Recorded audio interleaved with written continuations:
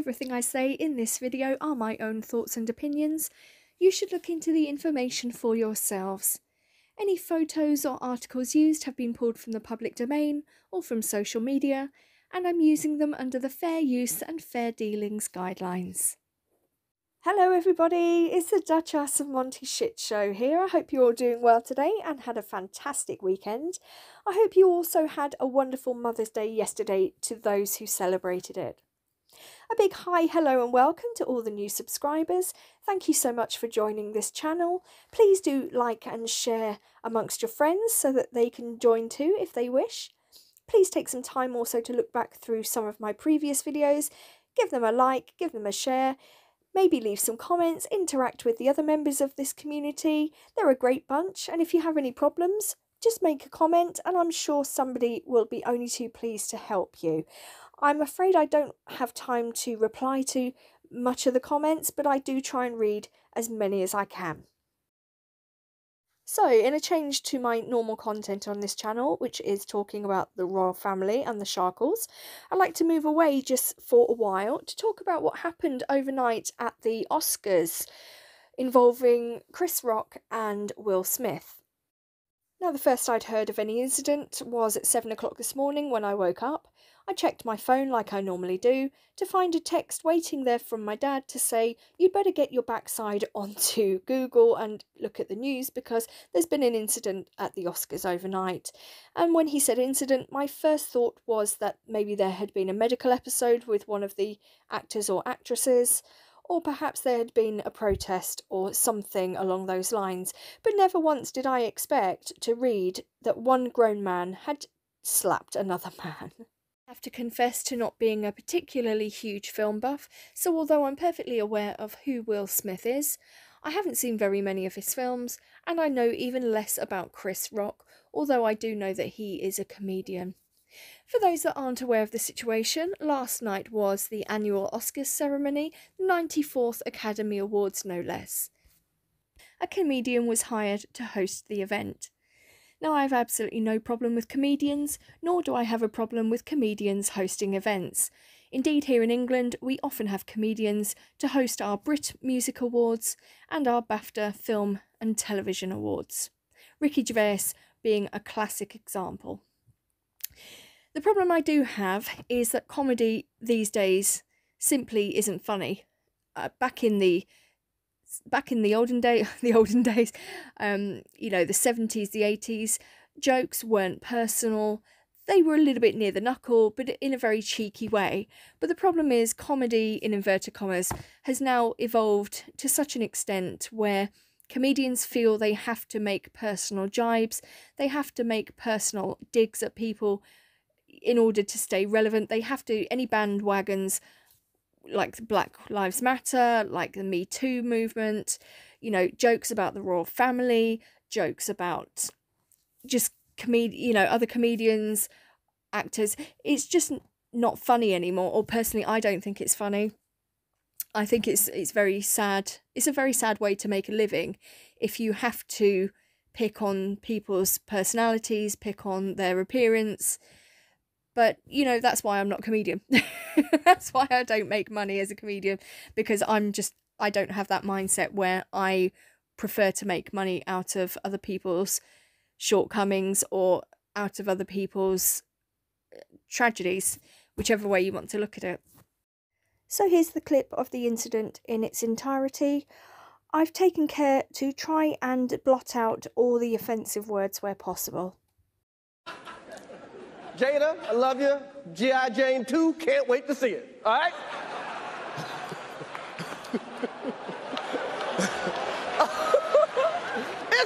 that was a nice one. Okay. I'm out here. Richard. Oh, wow. Wow. Will Smith just smacked the shit out of me. Keep my wife's name out your fucking mouth. Wow, dude. Yes. It was a G.I. Jane jump. Keep my wife's name out your fucking mouth. I'm going to, okay? Okay. That was a greatest night in the history of television. Okay. So what was it all about then? What could have possibly made Will Smith get up onto that stage and smack the living daylights out of Chris Rock? I'm trying not to laugh, but it's just so pathetic. One grown man smacking another live on TV. But if you take last night's incident out of the equation for just a second, if you do your research, which I had to do, it seems that there has been some previous beef between these two men going right back to 2016, where Will Smith tweeted or put a post out on social media wishing a happy birthday to his ex-wife, and to which Chris Rock commented something along the lines of, "Oh, you must have a very understanding wife," meaning Jada Pinkett Smith. Was that necessary? No. Was it the worst thing he could have said? No.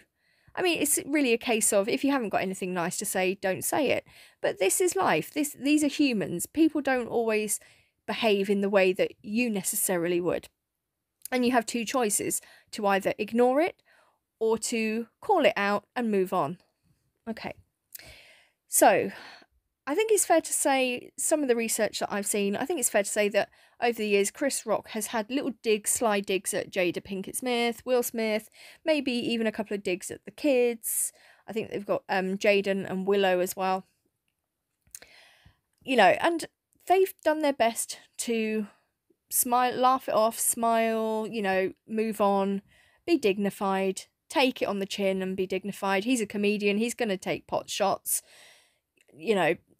But obviously last night something changed. Something snapped and Will Smith lost his cool. Was he justified? I don't know. Let's go on a bit more and see what you think. So, the incident that happened last night, if you haven't seen it, Chris Rock made a joke, what I would perceive to be a really cruel joke, a crude joke, about Will Smith's wife, Jada Pinkett Smith, who happened to be in the audience. And he drew attention to her shaved head. Now, until last night, I have to admit, I did not know she had alopecia. I don't follow the American gossip columns. I used to read the National Enquirer every now and again, but at no point had I ever seen that she had a shaved head, or B, that she had alopecia, which is a really debilitating medical condition. So Chris Rock drew attention to it, and he made a joke about how he couldn't wait to see her in G.I. Jane 2, which, so far as what he could have said, was it the worst thing to say? No. But however, you cannot, as I said earlier, you cannot make a living. It's not ethical, in my opinion, to make a living pointing out somebody's personal appearance, or especially picking up on a medical condition which you have no control over. Now, I can tell you, I have a form of arthritis. Many of you will know this. I have a form of arthritis, and some of the medication I have to take is chemotherapy tablets, and although they are not very high dosage, it still is chemotherapy tablets. So I've had some, and I continue to have some degree of hair loss. Sometimes my hair will fall out, sometimes my eyelashes will fall out. I've had an occasion last year where my eyebrows started disappearing. And I can tell you now, I mean, it's obviously not the same as alopecia. I do have a pretty good head of hair left, but it has been shedding, and I can tell you, it's the worst thing ever. When I was told last year that I would need to go on chemotherapy, I was warned I would lose my fertility system. I was warned I would lose my immunity, my immune system, and I was told I'd be sick, I'd be tired, I'd be grouchy. You know, all of that. It was a lot to take in, and when I thought about it, I was okay with that. You know, I've had 3 children. My youngest is now 11. I've been a long time single for nearly 10 years. Nobody on the horizon. So I thought, you know, my fertility, yeah, okay, I'm coming up 41. I'll be 41 on Wednesday, actually. So I'm okay with losing that. That's fine. My immune system, no, not great, but I can deal with it. There are things that I can take, supplements I can take, vitamins, not a big problem. But then my hair started falling out, and that was the worst thing ever. I remember last year when, within a week of starting chemotherapy, my hair started falling out in great chunks. And I remember driving to the local pharmacy with my teenager, and I was in tears, and I was begging the pharmacist to do anything, just help me, do anything, please save my hair. And I think I must have gone to 3 or 4 different pharmacists, and each one turned around and told me, we cannot do anything for you because the medication you are taking is a very specific chemotherapy. There's nothing we can do. There's nothing we can give you to stop it. You're just going to have to go home and deal with it. Buy a wig, buy a scarf, buy a hat, do whatever you have to do, but you're on your own. And I have to tell you, the losing your hair, whether it's through chemo, whether it's through alopecia, it's a very real thing. For those that go through it, it's a very real thing. And it's an awful thing to go through behind the scenes. You may go out and put your best smile on, but it really does, it gives you a huge amount of anxiety. It gives you a huge amount of paranoia that you're being stared at, you're being talked about, and the worst thing is that you're being pitied. We don't want pity. We want our hair, but we want our hair back. We don't want your pity. Thank you, but no thanks. The loss of confidence is enormous. So I can only imagine. I mean, I have some sympathy for Jada Pinkett Smith, because at least I still have some hair, and it's the hair that I have lost. You can see it is starting to grow back. But with alopecia, there is no definitive time limit for when it will grow back. Sometimes it never does grow back. Sometimes it can be years. So I completely support her decision for shaving her hair. It's something that I, last year, certainly considered myself. By some miracle, I didn't need to. I still have a fairly decent head of hair left, but I completely support her and understand her decision for doing what she did. Yeah, so I think Jada said in a podcast a couple of years ago that Chris Rock had been throwing shade, at him, at Will Smith and Jada and the kids. So I think he knew what he was doing by joking about her boldness. I absolutely think he knew what he was doing. He took that risk. He was most definitely wrong to joke about this debilitating medical condition, over which he's got absolutely no control. But was it right that Will Smith went up and smacked him? No, I don't think so. I don't think two wrongs make a right. I think Will Smith, I mean, he actually, when the joke was made, the camera panned to Will Smith and Jada, and they were both laughing. Now, I think Jada was laughing. I don't think she was laughing. I think she was smiling and toughing it out, and because she would have been aware that the cameras would probably be on her.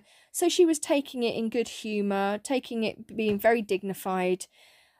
Whereas Will Smith, obviously the red mist descended and he felt he had to call out the behaviour. My problem necessarily isn't what Will Smith did, but how he did it and when and where he chose to do it. There would have been absolutely no shame, in my mind, for Will Smith to take him aside during the commercial breaks or after the Oscars had finished being televised and, saying, man, that wasn't cool. That was so uncool. You owe me and my wife an apology. Yeah, absolutely. And then if they wanted to slug it out, then, not great, but fair enough. But to do it in front of a global audience, no, I don't agree with that. I think Will Smith is in danger of looking like a bully. Actually, I don't know the man. I don't think, to my mind, I don't know if there's been any other incidents where he's been physically aggressive. I can't put my name to that. I don't know. But yeah, I don't think what he did was right by any stretch. What made it worse for me, actually, is a little bit later on in the ceremony, Will Smith won an Oscar for, I think it was King Richard. He was Best Lead Actor in King Richard. I have an issue there because a few years ago, Russell Crowe, correct me if I'm wrong, but Russell Crowe was denied his Oscar because there had been an incident of him throwing a phone at a staff member or somebody in his inner circle. But yet last night, right on the top of Will Smith decking Chris Rock, the industry still went ahead and gave him his Oscar.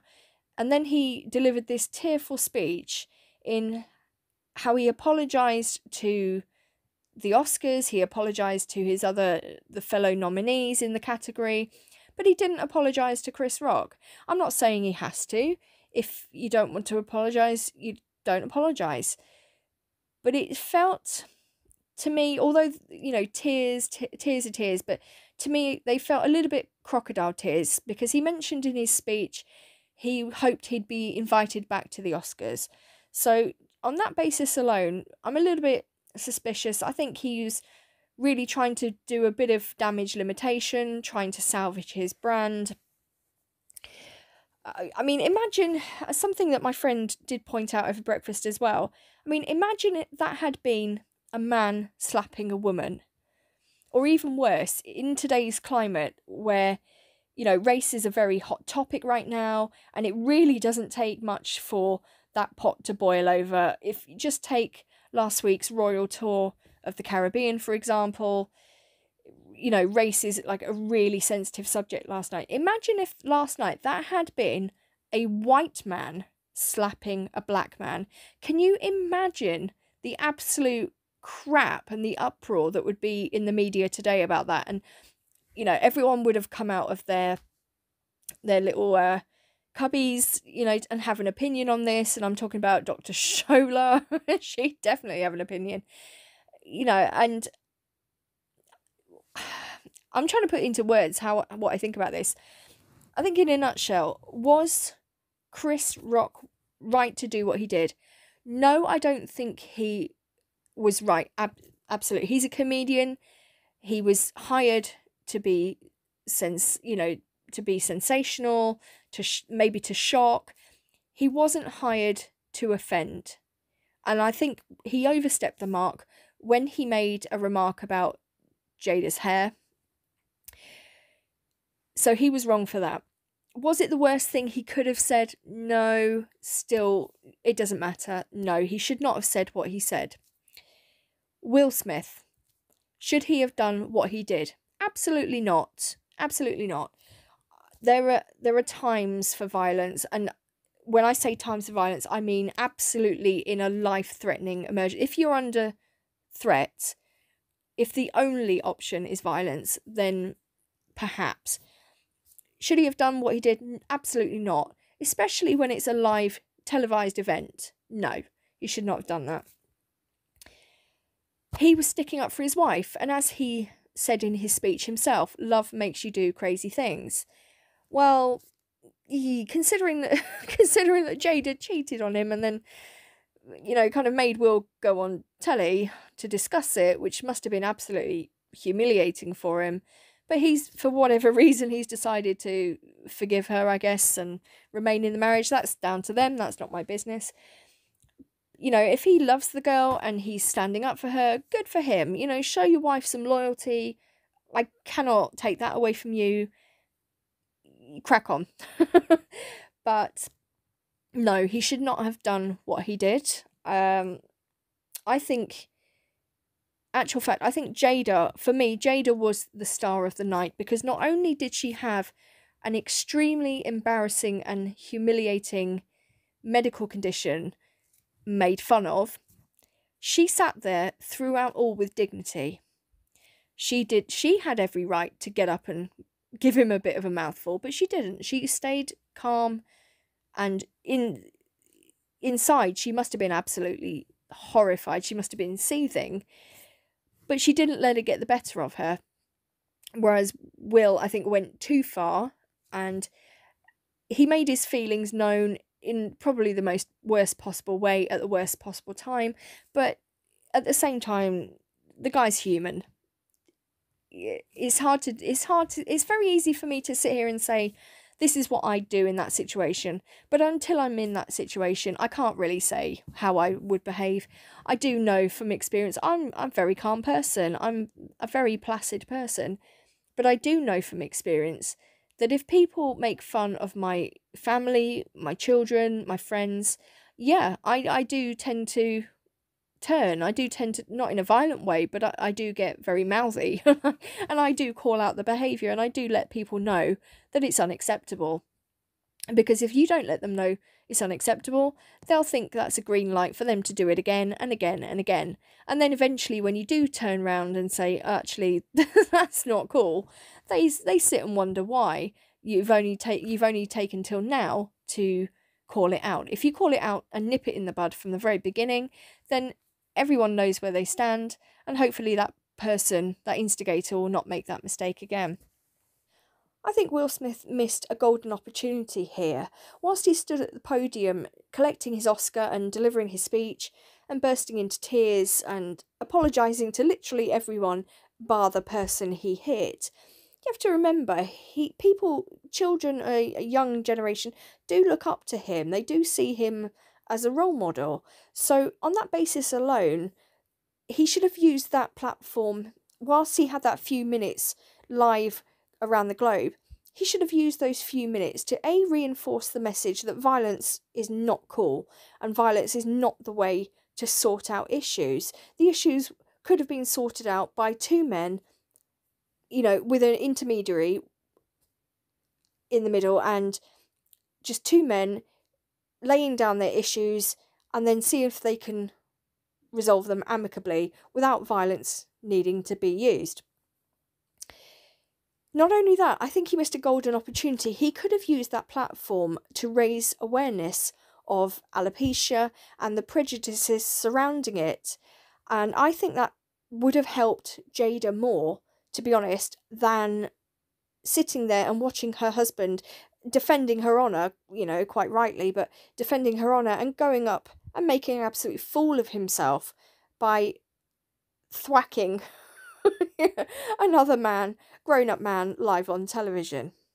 So yeah, I have to say, wrapping this up, I have to think my absolute star for the night is Jada Pinkett Smith. I loved her anyway. I'm a huge fan of the Matrix trilogy, so for me she will always be my Captain Niobe. But yeah, I think she was the one last night that behaved with dignity, and I hope, for her sake, I hope the Oscars do allow them back. But I think, as far as I gather, there are no lawsuits. Chris Rock will not be filing a lawsuit against Will Smith. Whether they've kissed and made up backstage, who knows? Something actually, before I go, I find it also fascinating. My friend